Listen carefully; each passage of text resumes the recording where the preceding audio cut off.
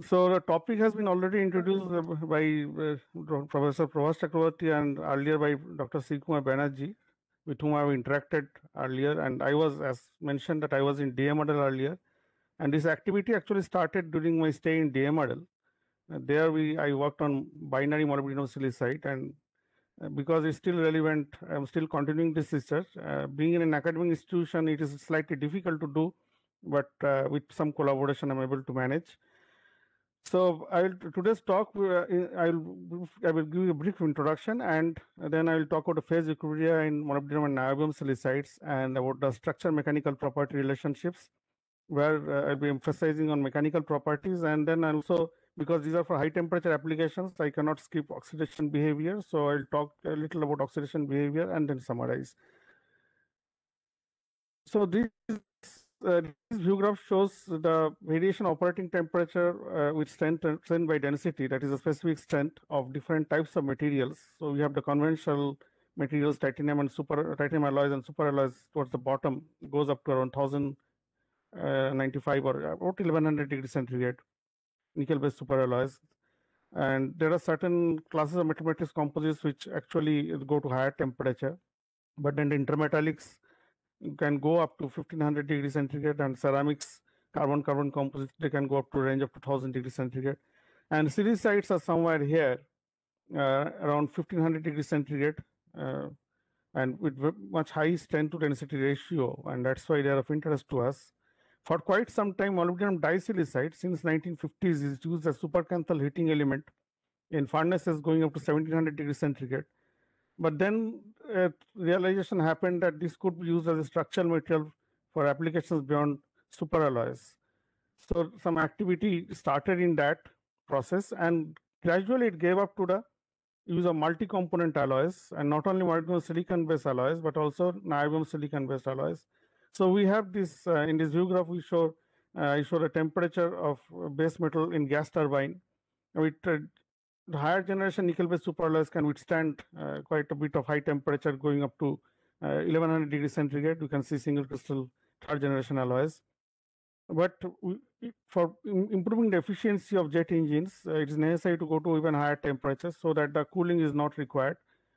So there is an effort to develop refractory-based intermetallic alloys of niobium silicon and molybdenum silicon. And the strategies are use of refractory metals, intermetallics with higher melting points, and design and development. So design multi-phase microstructures with deformable and undeformable constituents.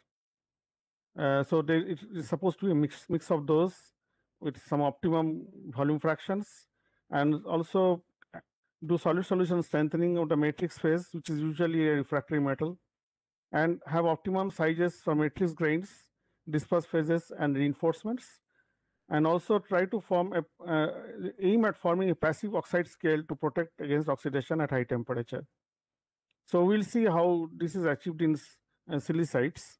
So this is a binary diagram of molybdenum silicon, and we can see the position of MoSi2. So it has got the maximum silicon content, and that is why it is able to form a nice passive layer of SiO2 at high temperature, which is stable up to 1700 degree, 1800 degrees centigrade. And that is why it is popularly used in the supercanthal heating element. But it doesn't have, its strength falls beyond 1200 degrees centigrade. And its fracture toughness is very poor, as we'll see. But other intermetallics are MO5Si3 and MO3Si, which are also MO5Si3 has certain solubility range. MO3Si and MoSi2 are line compounds, and they have very high melting points. But then the main problem is their brittleness. We'll see that. And in a niobium silicon, this is a niobium silicon phase diagram. Here we have almost like a line compound niobium Nb5Si3 with little bit of solubility range. So we have alpha Nb5Si3 at lower temperatures and beta Nb5Si3 at higher temperatures, and it has got a eutectic at around 17.5% silicon and around 1915 degrees centigrade, where actually forms NBSS and NB3Si, and then NB3Si undergoes eutector transformation to form NBSS and Nb5Si3, and often because of the rapid cooling, NB3Si remains in the microstructure. So that, and it is something which is undesirable. So I'll now talk about the structure mechanical property relationships, and this is, you can see the crystal structures of MOSI2, MO3Si, MO5Si, B2.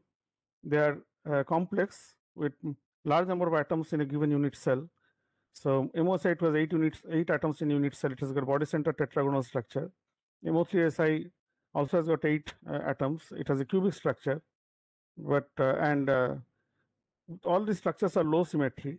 MO5Si2 has a tetragonal structure with 32 atoms. Melting points are all about 2000 degrees centigrade, but fracture toughness is in the range of 1 to 4 MPa root meter, which is unacceptable for structural applications. The brittle to ductile transition temperatures are also quite high, but because the temperature range of use is high, so that is not that much of a problem, but room temperature fracture toughness is a major problem. And why these are brittle? So I'm just giving one example of MOSI2. You can see that it has got 4 independent slip systems up to 1300 degrees centigrade, and one of these slip systems which is active at around 1300 degrees centigrade and higher temperatures is shown here. So beyond some height, at only high temperature, 5 independent systems are there. So polycrystalline MOSI2 is brittle at ambient temperatures. Although single crystals may be good for use, they may have some amount of ductility, but the problem is that again low fracture toughness.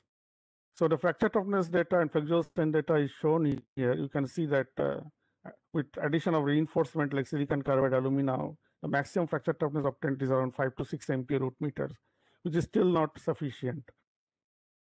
And the mechanism of toughening you see in ceramic matrix composites or brittle matrix composites is shown in, you get in MOSI2 as well. You can see crack deflection, crack branching, and intergranular cracking.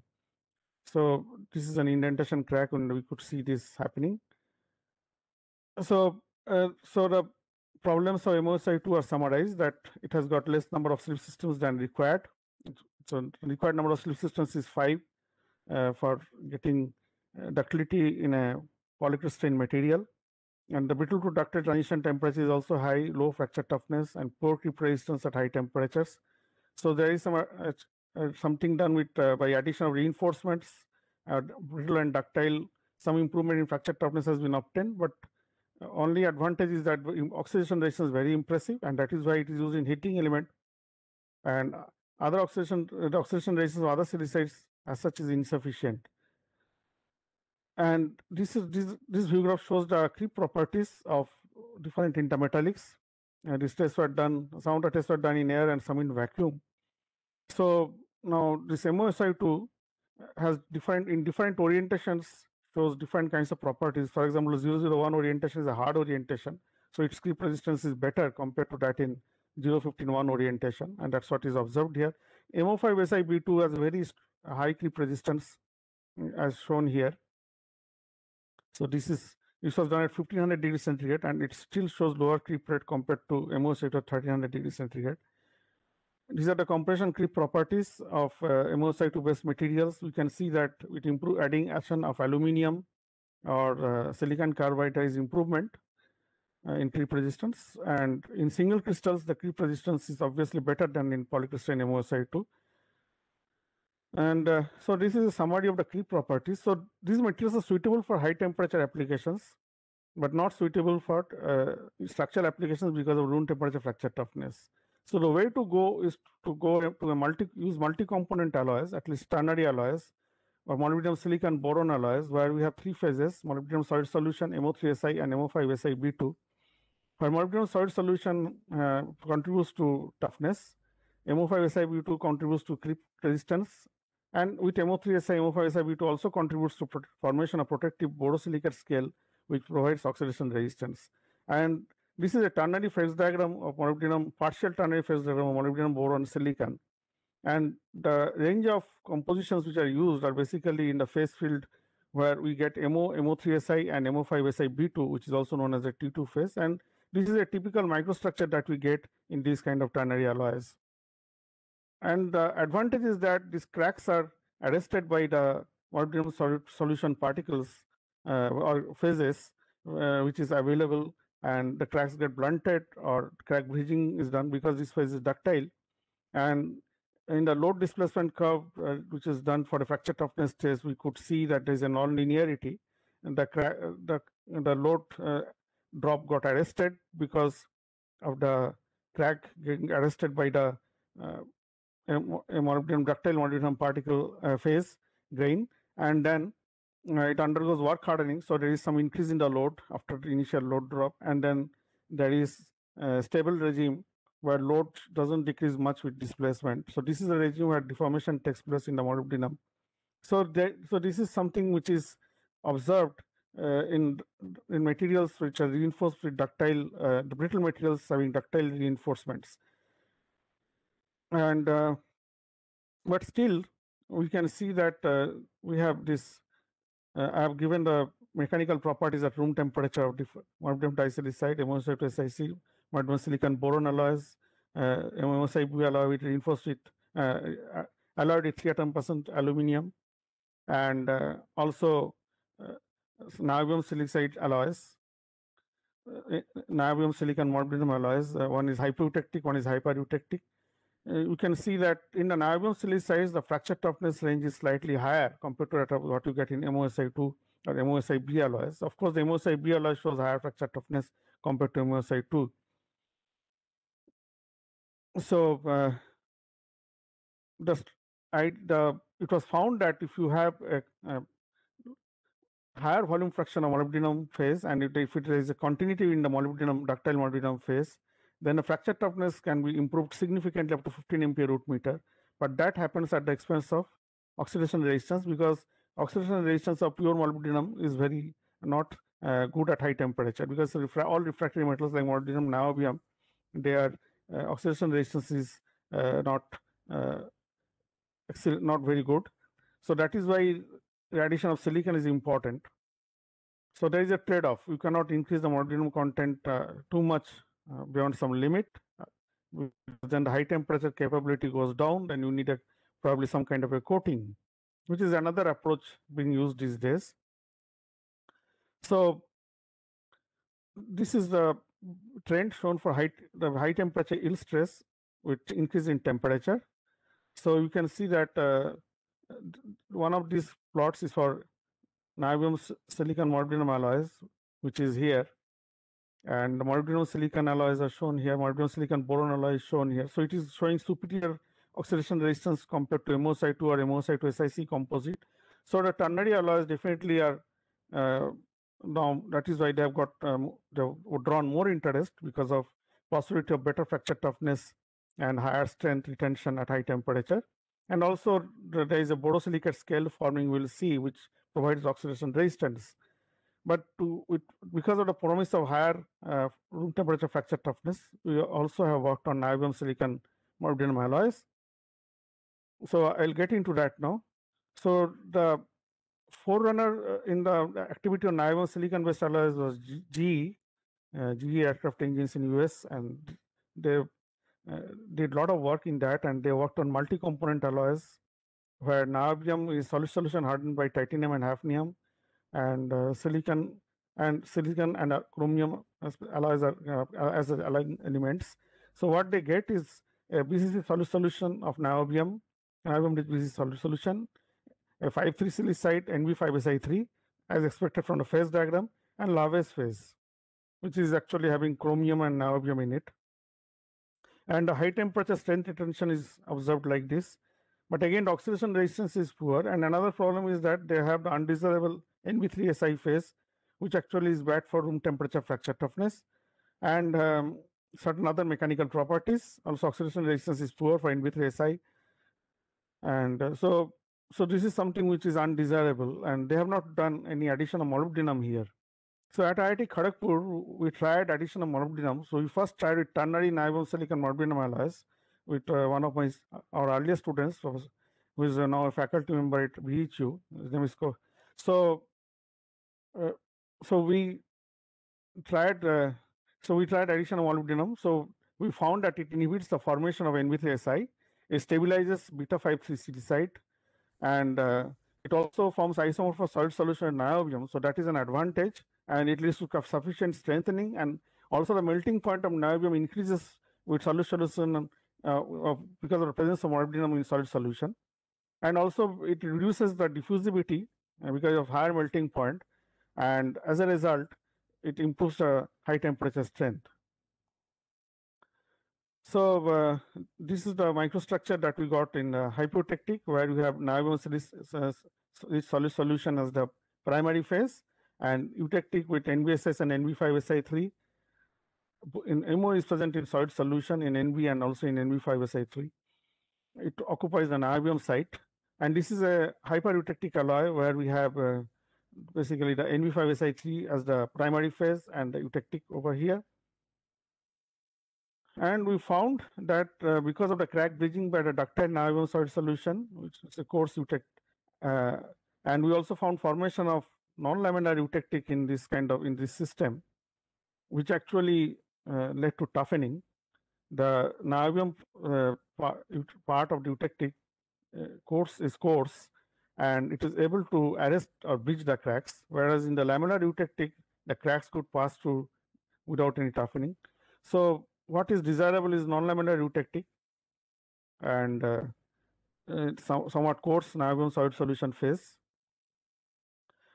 And when we did high temperature compression test, also room temperature compression test, we found that at room temperature the hypereutectic alloys showed higher strength because of the primary, because NB5Si being the primary phase, it is harder than niobium solid solution, whereas niobium solid solution being the primary phase and it is softer in less hardness compared to NB5Si3, shows lower strength. And again the strength increased with molybdenum content, because molybdenum leads to solid solution strengthening of niobium. At high temperature, what we found is that hypoeutectic material actually showed equivalent or higher maximum stress compared to the hypereutectic. So that shows the effect of solid solution strengthening. Even the yield strengths are comparable, maximum stress is actually comparable. So there is work hardening of niobium solid solution phase, and that is leading to higher strength retention. And also we found that there is NBMO5Si3 or NB3Si particles forming inside the primary NBSS, which actually leads to some kind of dislocation particle interaction. We'll see in another slide. And strength retention, we have normalized the maximum stress observed for the niobium silica at high temperature by the maximum stress observed at room temperature to quantify the strength retention at high temperature. And we find that this ratio is higher for the hypoeutectic alloy, and obviously the strength retention decreases with increasing temperature and becomes almost equal at 1200 degrees centigrade. But interestingly, the hypoeutectic alloy shows better strength retentivity and hypereutectic alloy shows lower strength retentivity. This is believed to be probably due to cracking in NB5Si3, of which we have got some evidence, and also because of solid solution hardening of niobium solid solution. And plastic strain at maximum stress is also higher for the hypoeutectic compositions as expected, because of the ductile phase being the primary phase. And here we see evidence of dislocation particle interaction. As I mentioned, there is some NBMO3Si precipitates inside the NBSS solid solution, which we have found evidence, and they actually interact with the dislocations, impede dislocation motion, and they contribute. So there is not only solid solution hardening, there is also particle strengthening inside the niobium solid solution, which contributes to their high temperature strength retention. Then we looked at, so very recently we have done some work with one of my present students, where she has added 20 atom% titanium to NBSI molybdenum alloys with whatever was left by my earlier students. And we have also done annealing at 1500 degrees centigrade for 60 hours and 100 hours, and looked at the effect on changes on microstructure, fracture toughness, high temperature, strength retention, and oxidation. I'll just give some results. So these are the microstructures that we see in the as-cast condition. You can see that in the ternary alloys, we have a significant amount of laminar eutectic, and here this is hypoeutectic alloy, so niobium solid solution is the primary phase. The eutectic comprises of NBSS and the 5,3 silicide. We have written 5,3 silicide because the niobium contains molybdenum and titanium in solid solution. And and this is basically the hypereutectic alloy. You see the 5,3 silicide as the primary phase. And on addition of titanium, we see the NBSS becomes much coarser, and the amount of non-lamellar eutectic decreases very sharply in both hypoeutectic and hypereutectic compositions. And also we see some amount of beta titanium solid solution forming, which is around 5 volume fraction. So and on annealing, of course, there is coarsening of the primary phase NBSS both in the eutectic as well as in the solid as well as in the primary phase, and there is some kind of interconnected connection happening in the NBSS. And so we have done annealing for both 1500 at 1500 degrees centigrade for 100 hours for both primary for both hypoeutectic and hypereutectic alloys. And we can see the changes in microstructure. On annealing, the lamellar eutectic completely converted to non-lamellar eutectic, and there is coarsening and spheroidization of NBSS that we observed. And this TEM image shows the presence of beta titanium solid solution at intergranular locations of NBSS and 5,3 silicide in both hypoeutectic and hypereutectic alloys. So it actually happens because of titanium rejection during solidification from NBSS and 5,3 silicide, excess titanium, and it solidifies last to form beta TISS at the grain boundaries. And it is also able to absorb the crack that we'll see little later. And these are the stem images of showing X-ray images of done by stem EDS, and shows the confirms that composition of titanium solid solution, niobium, and 5,3 silicide. And we also found the formation of titanium 3Si precipitates inside NBSS, and confirmed that by diffraction. And these are the volume fractions. So of the primary phase and lamellar eutectic, as I mentioned, lamellar eutectic was significantly available in the ASCA structure of ternary alloys, but with addition of titanium, the lamellar eutectic decreased significantly, and after annealing, it completely vanished. So HT is annealed sample. So you can see that there is certain changes in the volume fraction also with annealing.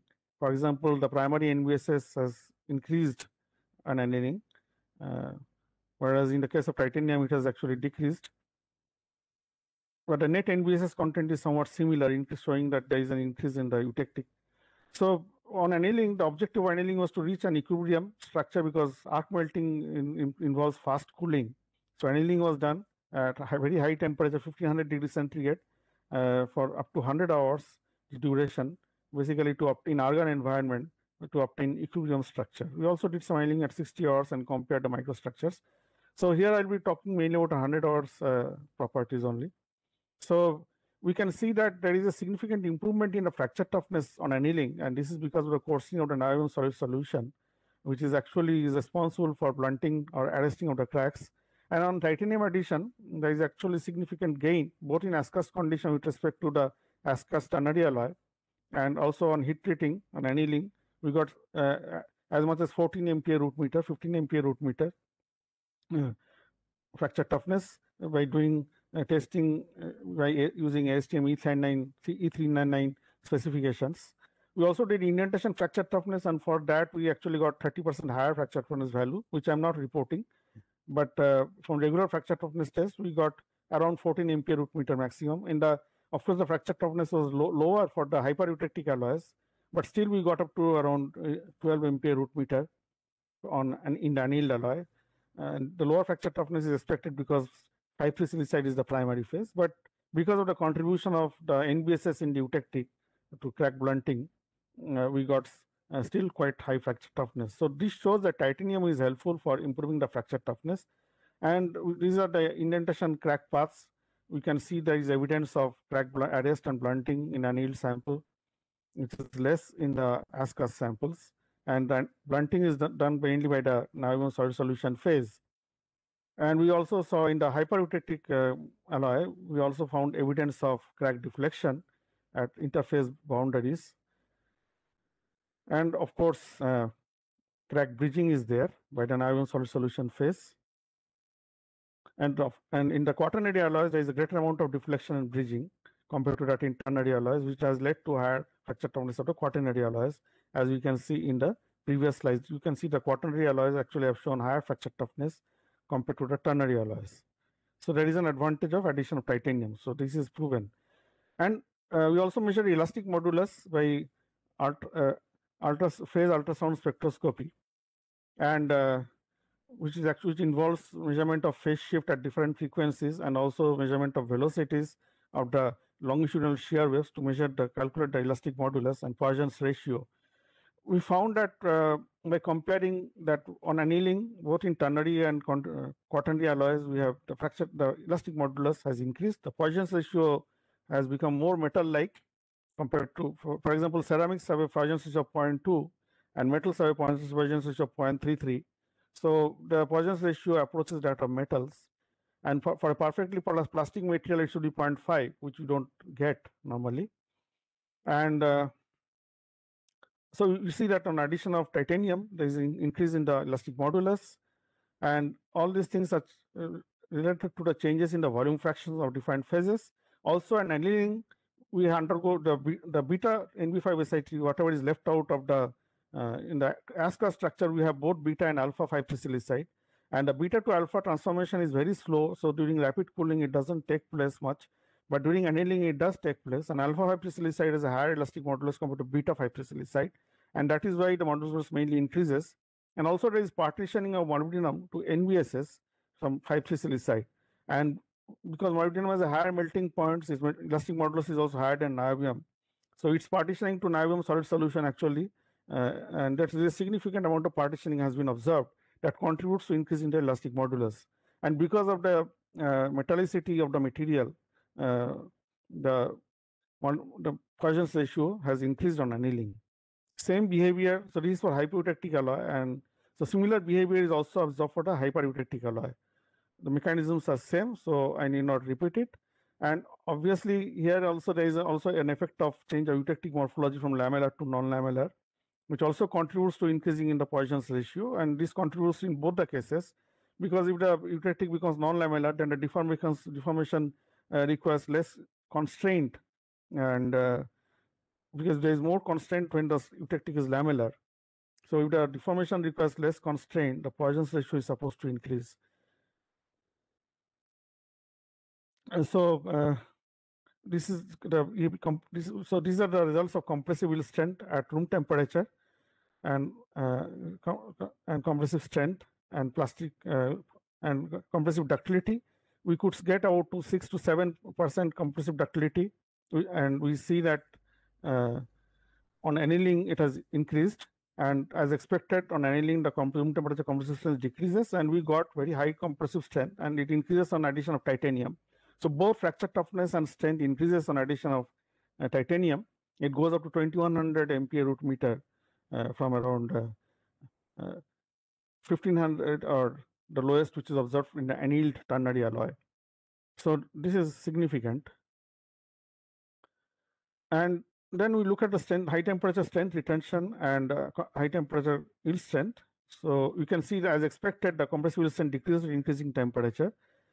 But at 900 degrees centigrade, the ternary hypereutectic alloy shows higher strength. But as we increase the temperature, the titanium containing alloy, but hypoeutectic composition shows higher strength.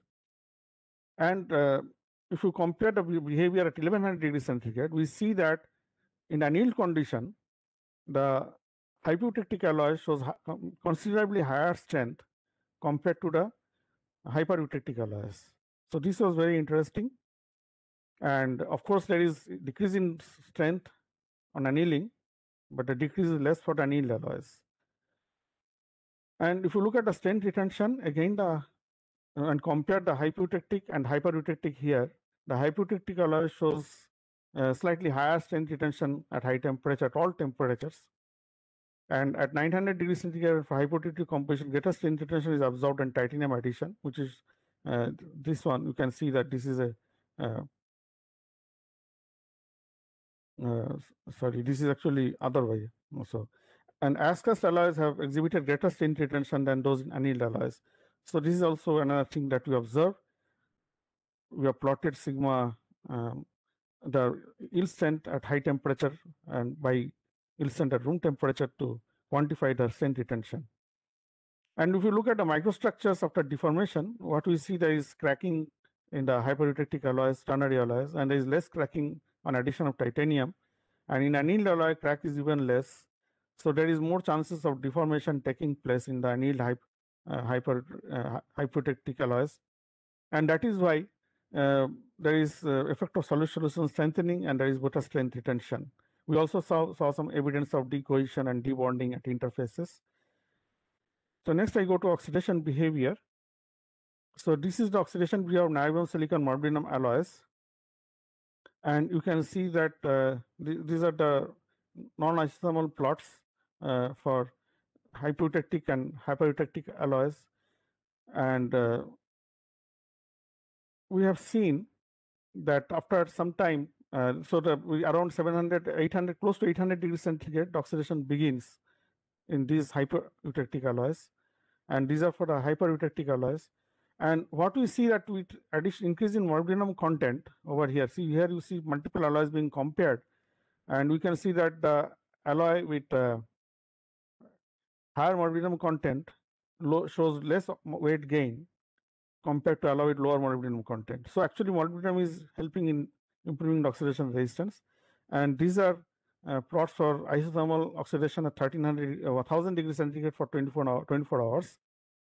And here also you see that the alloys with higher molybdenum content, 15 MO and 26 MO, they show much lower mass gain compared to that observed in the alloys with lower molybdenum content. So increase in molybdenum content has actually helped in improving the oxidation resistance, because molybdenum addition actually lowers the activity of niobium, and Nb2O5 is the oxidation product. So probably what we found that molybdenum addition actually improves the sinterability of the scale, and it assists in the formation of SiO2 because lower the activity of niobium. It actually promotes the formation of an SiO2 layer at the interface between the oxide scale and the alloy, which is protective in nature. So this was observed on oxidation at 1100 degrees centigrade, not 1150. So this slows down this acts as a diffusion barrier for oxygen. So we have also done similar work, non-isothermal work, oxidation work on titanium containing alloys, and we found that on addition of titanium, the mass gain is actually decreases. So you can see that titanium containing alloys have shown much lower mass gain at high temperature, and it also shows slower mass gain with increasing temperature. And that is observed for both hypoeutectic and hypereutectic temperatures, compositions. And this is for as-cast alloy, this is for annealed alloys. In annealed condition, you can see that the same kind of trend is observed. So that means 20 atom% titanium addition is beneficial, and these are the isothermal oxidation behaviors at 1200 degrees centigrade for different compositions, and this one is for the hypereutectic alloy at different temperatures. So as expected, with increasing temperature, the oxidation resistance has become worse. But at 1200 degrees centigrade, you can actually show lower mass gain compared to that at 1100 degrees centigrade. Sorry, compared to that at 900 degrees centigrade. So this is interesting. You see more mass gain at 900 in isothermal oxidation compared to that at 1100 and 1200. So this is again due to the formation of a stable oxide scale at higher temperature, because the silica oxide scale formation needs slightly high temperature because of the slower growth rate of silicon dioxide at lower temperatures compared to niobium oxide, because its parabolic rate constant is low. So SiO2 has a slow growth rate, and it forms a stable scale only at temperatures like 1100, 1200 degrees centigrade, and that is why the oxidation resistance improves with increase in temperature here. And because of that, when titanium is present, we also get mixed oxides like Nb2TiO7 and TiO2 besides Nb2O5. And SiO2 is basically amorphous, so its peaks are not observed. And as I mentioned, that you get a oxide scale which is more stable and more passive for titanium containing alloys, which is observed here. This is very rough. You can see for ternary alloy the scale is rough, and I have not shown the pictures of 1100 degrees centigrade. It is actually more showing more roughness. So as we increase the temperature of oxidation, the oxide scale becomes more smooth, and there is a step. And also we found that with addition of titanium, the oxide scales thickness also decreases significantly. Yeah, I'm close. I'm about close to finish. So there is a significant decrease in the oxide cell thickness. So this again proves that from these cross-sectional images that titanium addition has helped in improving the oxidation resistance. And these are some results from molybdenum silicon boron alloys where we did isotomal oxidation, cyclic oxidation. And we found that at 1150 degrees centigrade, the MOSI-B alloy shows the best oxidation resistance. And here we find mass loss because of the vaporization of molybdenum trioxide, which is having very high vapor pressure. So around 700, 800 degrees centigrade, it undergoes vaporization temperature is there. So it actually vaporizes very quickly, but at higher temperature like 1300 degrees centigrade, again, the mass loss is large because there is significant amount of vaporization. But at 1150 degrees centigrade, around 900 degrees centigrade, we find that the borosilicate scale is able to form and protect from oxidation.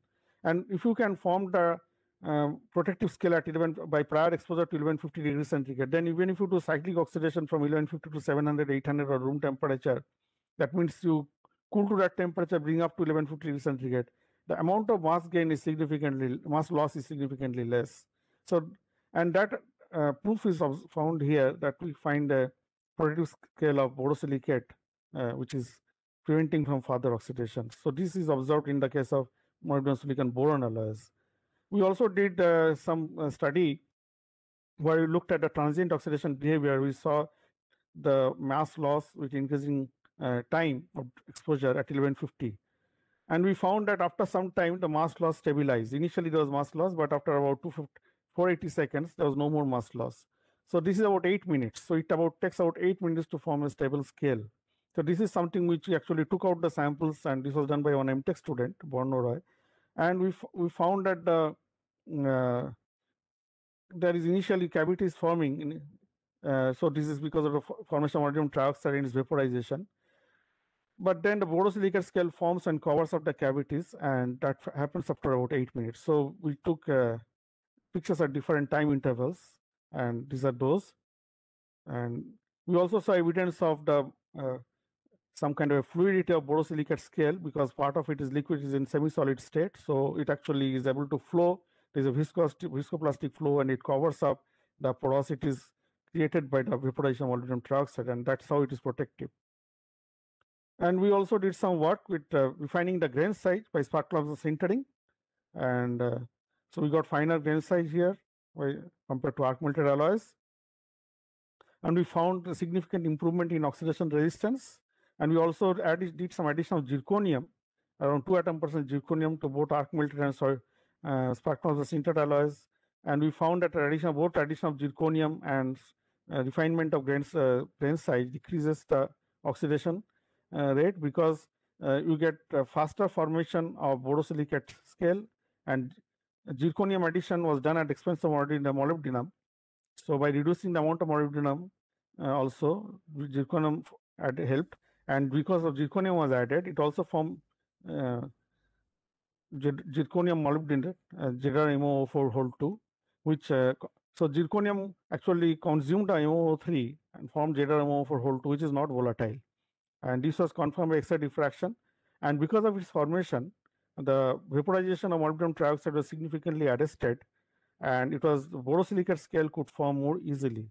So this was the mechanism. And also, one can also say that ZrO2 is harmful, but because we had high silicon composition, as certain other compositions, ZrO2 actually created difficulties for certain other people who have reported that. But because we had high silicon content, ZrO2 was consumed by silicon to form by SiO2 to form ZrSiO4. So the transformation toughening of ZrO2 during cooling or during heating didn't happen. So which actually leads to compressive stresses, and which leads to formation of cracks. So because of ZrMO4 and ZrSiO4 formation, the oxide scale was stable and it was protective. So finally, I would like to summarize. So we have seen that multi-phase molybdenum silicon boron alloys and niobium silicon molybdenum alloys with additional quaternary additions like titanium, and in the case of MOSIB, aluminum and certain other elements can be added. They lead to ductile phase toughening, and there is high temperature retention. We found that is more in the MOSIB alloys compared to niobium silicide based alloys, but fracture toughness is worse. And compressive ductility, fracture toughness, and oxidation resistance of NBSI MO alloys can be improved significantly by addition of 20 atom% titanium. And oxidation resistance can be improved by grain refinement and also by addition of zirconium in the case of MOSI-B alloys. So finally, I'd like to end with what is a few comments about the way ahead. So we can consider MO and titanium as essential alloying elements for NBSI-based alloys. So which should be essential alloying elements, and then we can add other alloying elements for further improvement in strength and properties. In the case of MOSIB alloys and niobium silicon based alloys, also there can be used some protective coatings can be used, which has been there is significant activity in that direction by some groups in US, Professor Perepechko and co-workers. In the present work, we have also shown that addition of zirconium and iron to MOSIB alloys, actually iron I have not shown, improves fracture high temperature oxidation resistance, and it is also observed in moist atmosphere, which I have not shown today.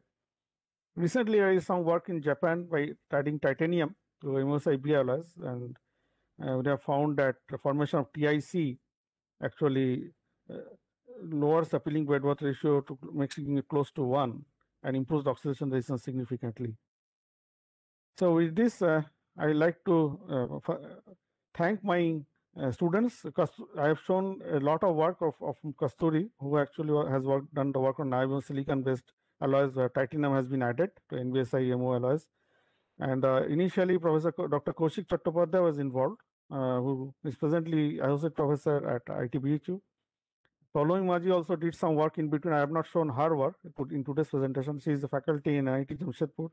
Nankishore Kumar did work on MOSI-B alloys, finished PhD recently on oxidation and dry air and moisture. Arvind Srivastava was my first MTech student to work on MOSI-B alloys after I came from DMRL, and I've shown some result of that.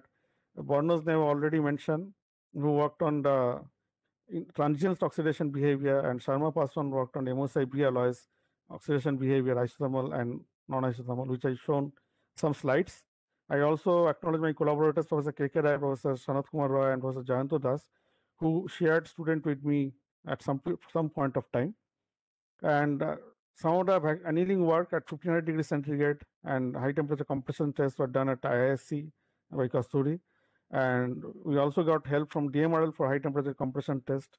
And there was some funding from DRDO at some point of time. Right now, there is no project from DRDO on this area, in this topic. But we have, not in this topic, but I have projects in other topics. So thank you very much for your kind attention.